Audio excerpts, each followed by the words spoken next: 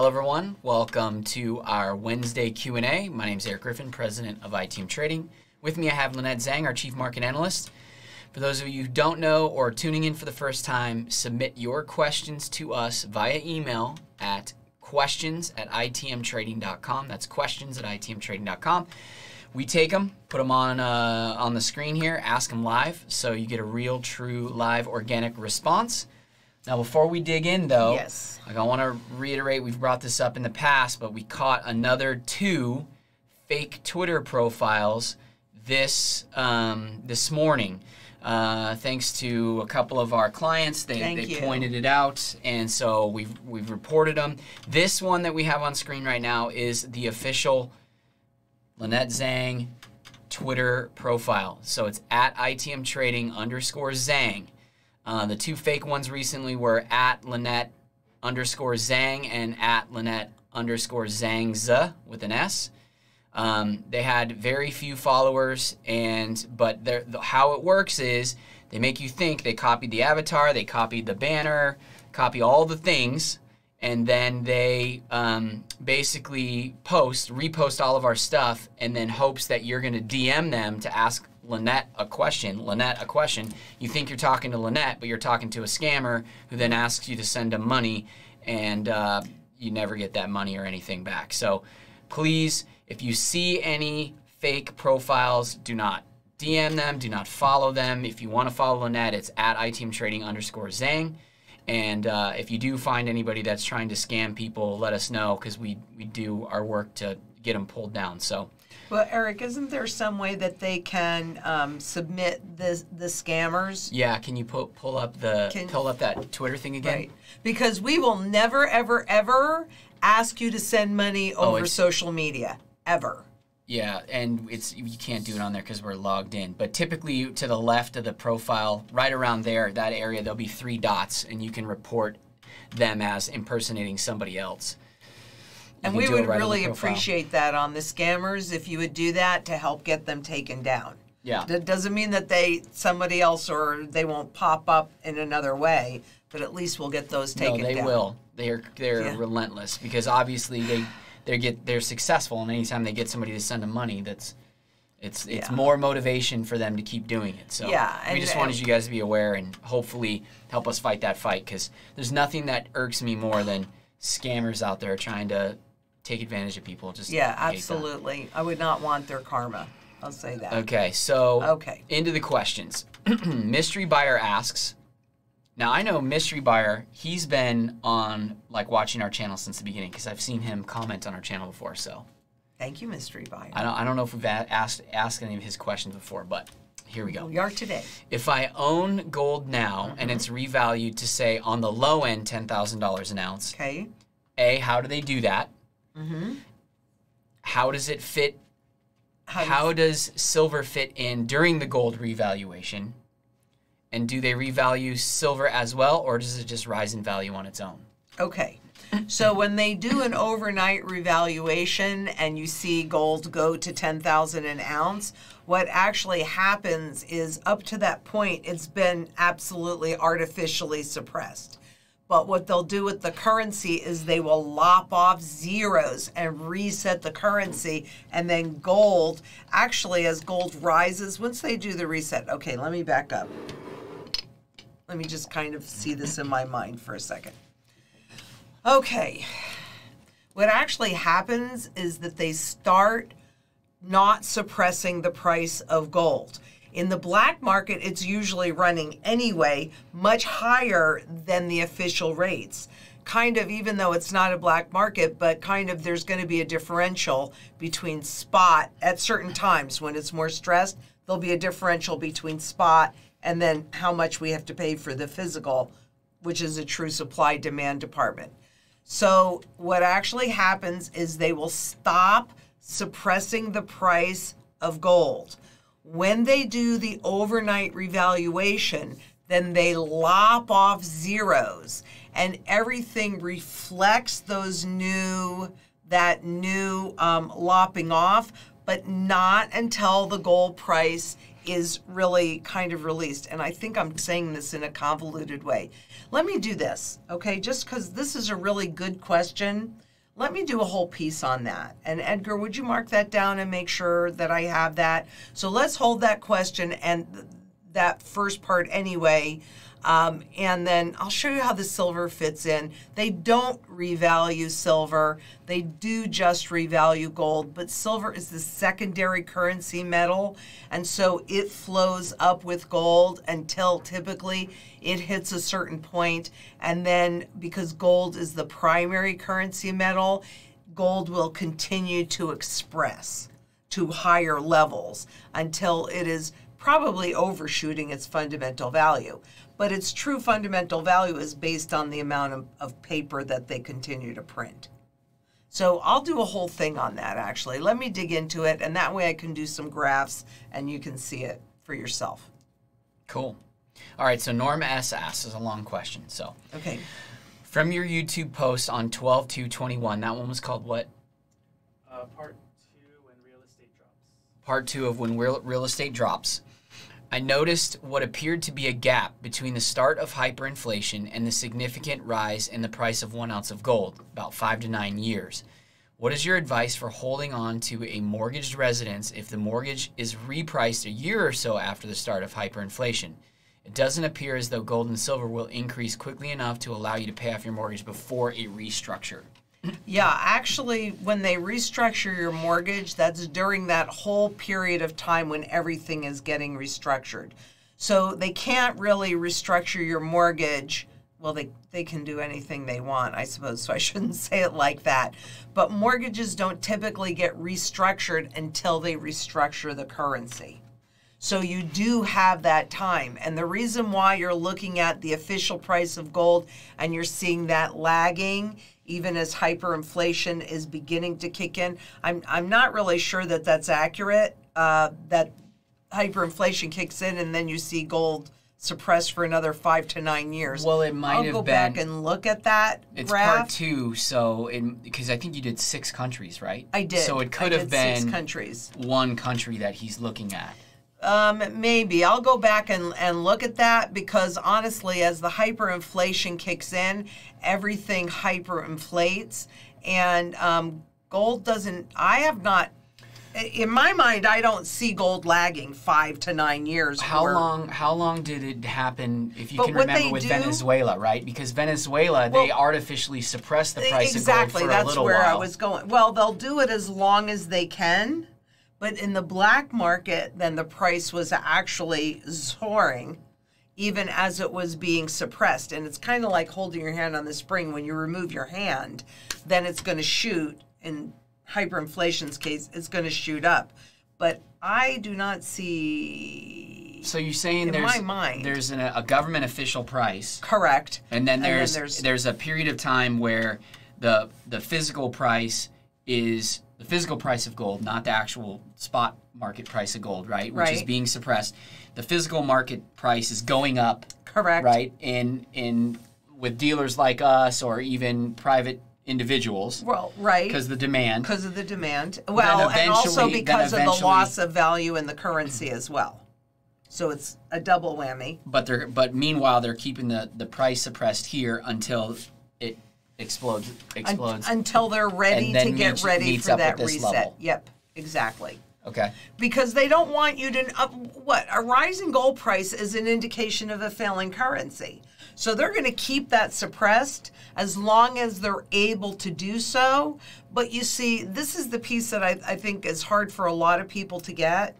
And that is that at some point, the government needs the price of gold to go to somewhere near its fundamental value so that they can reset and restructure the currency. So it isn't Wall Street making that determination. Ultimately, it's the central banks and the governments that are going to make that determination.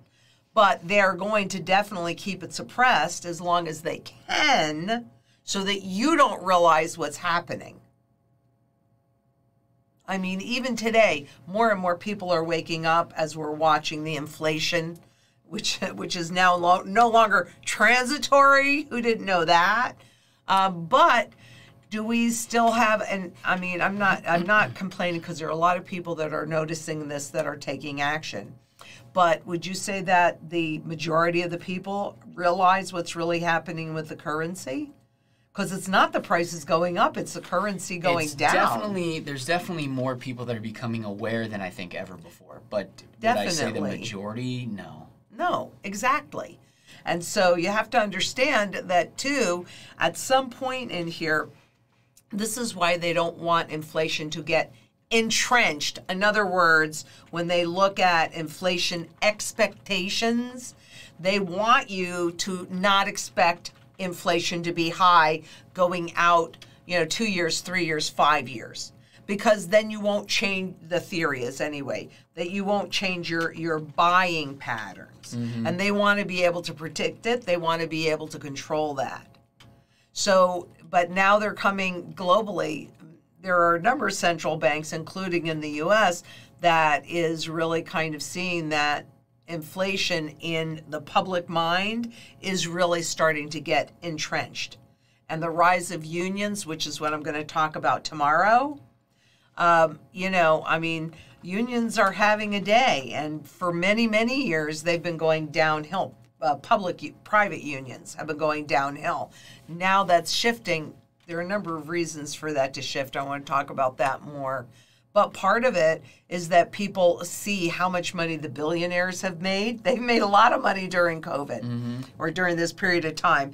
And then the regular workers, those essential workers. So there's a big shift that's happening right now. And that, too, will have a function of inflation and whether or not it remains entrenched in a wage price spike.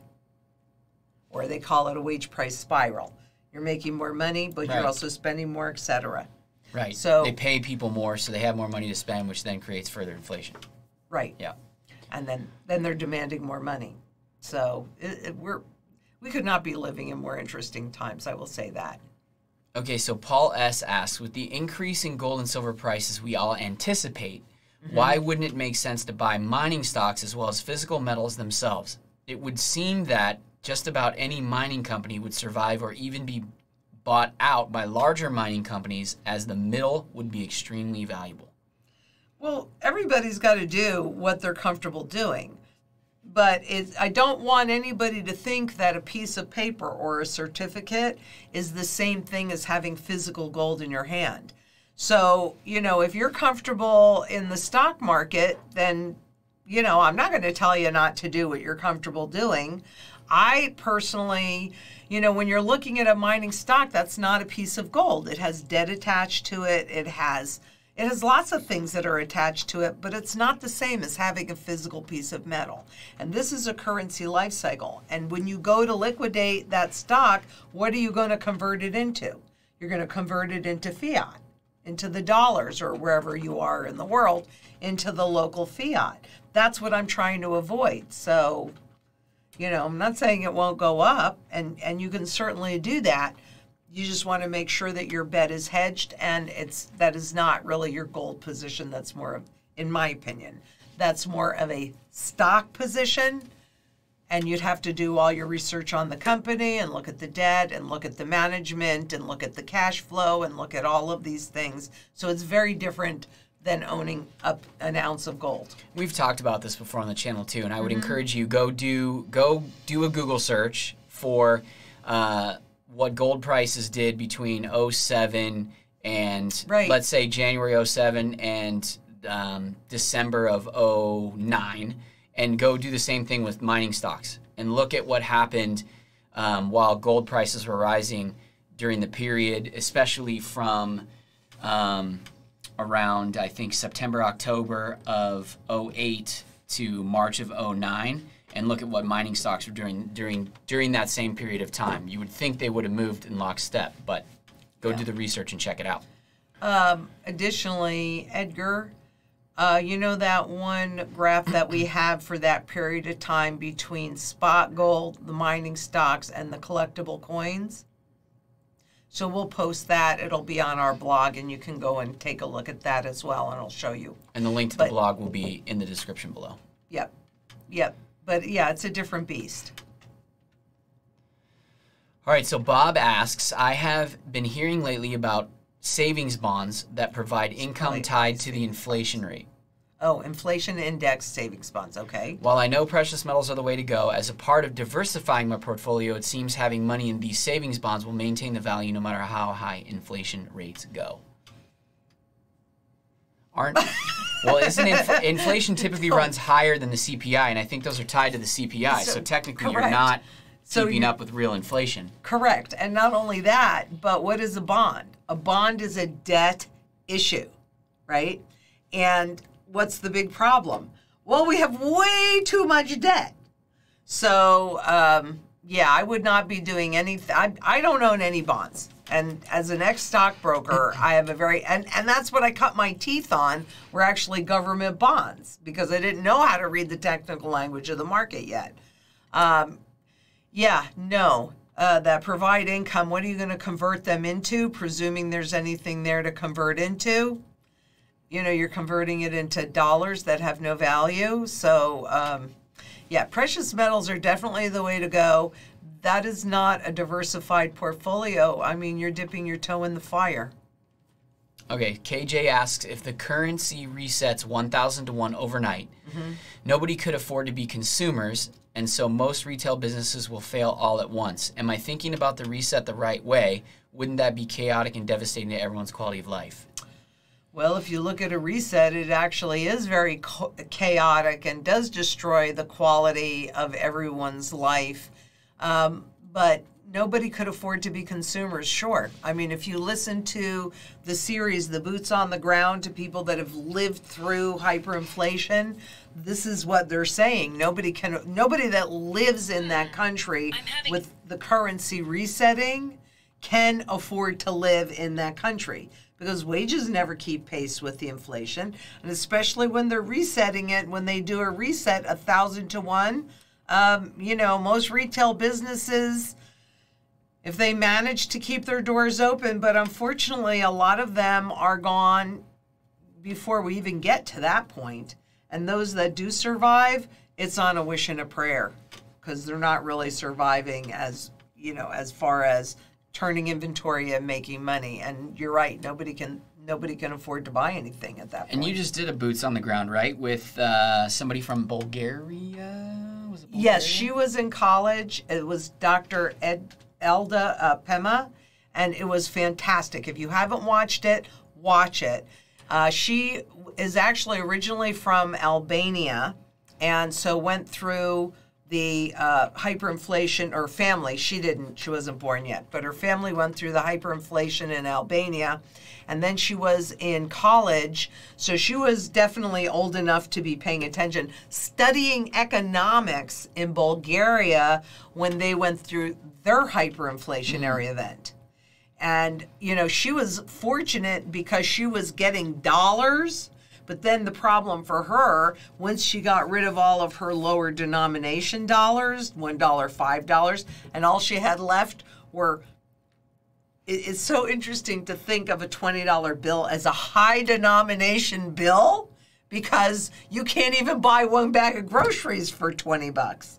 But then she had an issue, because what was she going to get? She was going to get change that was losing value constantly. So yes, definitely watch the Boots on the Ground from people that have actually lived through this. It answers that question. It answers a lot of questions, and that we one need was to know. Released yesterday. Yesterday. We just did that yesterday, and then a couple weeks ago we had RPAD on 2 or 3 weeks ago. You know, and that was Romania. We've done them in Israel. What were the other ones? Edgar, do you remember? That we've done like over the years, but recently we've been doing more, and I've got more even scheduled. So, and I don't know, maybe one of them we can do live and open to questions. Maybe that's a good idea. Somebody would be willing to do that. Facial expressions, right? Well, so, D. Stickney asks, please ask Lynette the factors to consider when buying a bug-out house. Location, location, location. And all that is definitely one, location, and also can you be off grid, right? Because if you have to be sustainable, then you really want to be able to be. Yep. Can you grow food? Can you grow food? Do you have access to water? Mm-hmm. You should be far enough away from major cities, right? Yes. And very important. Very important. So you can't be. It So makes it harder to be looted. Easily defensible. Yep. So if you look at the mantra, food, water, energy, security, barterability, wealth preservation, community, and shelter, you want to be also just speaking about community in a place where it's easier to develop, but it's a small community, a smaller community, not inside of a big city, so that you can come together and you have different skill sets and things that you can share. But yeah, it all goes back to the mantra: food, water, energy, security, barterability, wealth preservation, community, and shelter. And when I was looking at my bug out, it's what made it so hard, because you have to be able to have access to water, which is not always easy in Arizona, the state of Arizona. And yeah, mine is really remote, very remote. Let's see. MG asks, if I buy a house with a fixed interest rate, and then hyperinflation follows, does that mean my debt will diminish throughout hyperinflation? Yes and no. The answer is yes, it does. That's the whole strategy of the government. You just inflate the debt away, woohoo. But you're not the government. So as an individual, then they end up changing the rules so that your mortgage and your debt gets reset. So you don't really, unless you have the ability to pay it off like that, which is what the gold is about, then your debt doesn't really get diminished through hyperinflation. You get to carry it through there, as we saw with Mexico's devaluation in the mid-90s and what they did to the mortgages and the other fixed-rate debt. So yes, it does, but only if you have the means to pay it off, and that's what the gold is about. All right, well, I think that's the time that we have for questions. Okay, well. Submit your questions to questions@itmtrading.com. Absolutely. And also, if anybody is out there that has lived through a hyperinflationary event and would be willing to come on and share with our community their experience, then, let us know. You can put that in the subject line if they submit it to questions@ITM, and then we'll get a hold of you. And because it's more important right now than it ever has been before for people to understand what it's like to actually live through this event. I personally don't think that there's any place that you can go to avoid this, so you better be ready for it. And this, I think, helps us really see so that we can get prepared for it, because I wish I could say something different, but I don't see any way around it. We're at the end of the currency's life cycle. We're going into a whole new social, economic, and financial system. So again, if you haven't watched the video with Dr. Elda Pema, I mean, how fabulous that she is an economist, was studying economics at the time that she lived through it. So she has a much better perspective on it than many people would have, just because of that background. If you haven't seen it yet, you definitely want to make sure to watch this. And if you haven't already, please give us a thumbs up. If you like this video, make sure you leave us a comment and share. It is critically important that people are aware of what's really happening these days. But for other updates, follow my official Twitter at ITMTrading_Zang. Not Lynette_Zang. No. ITMTrading_Zang. And we are working on getting verified. So if anyone from Twitter is watching, please help me get verified. And how can they do that, Edgar? By subscribing? And there are other ways that they can help? Following you, just getting the follower count up. Oh, get the following? Okay. So just make sure that you follow us, because I think I have to hit a certain level before I can make that official. And we clearly need to make that official as quickly as possible. So I'd really appreciate it. Thank you so much. And again, tomorrow's video is going to be on the rise of the unions and the rise of the workers. It's really interesting. But if you haven't already established your gold and silver strategy, click that Calendly link below and set a time to meet with one of our consultants. I think you'll find that they're all very, very smart. And, you know, you need to have a plan these days, because it is totally time to cover your assets. And here at ITM Trading, we use the Wealth Shield. And the reality is any shield does a much better job when it's real metal and not paper or promises. And so until we meet tomorrow, please be safe out there. Bye-bye.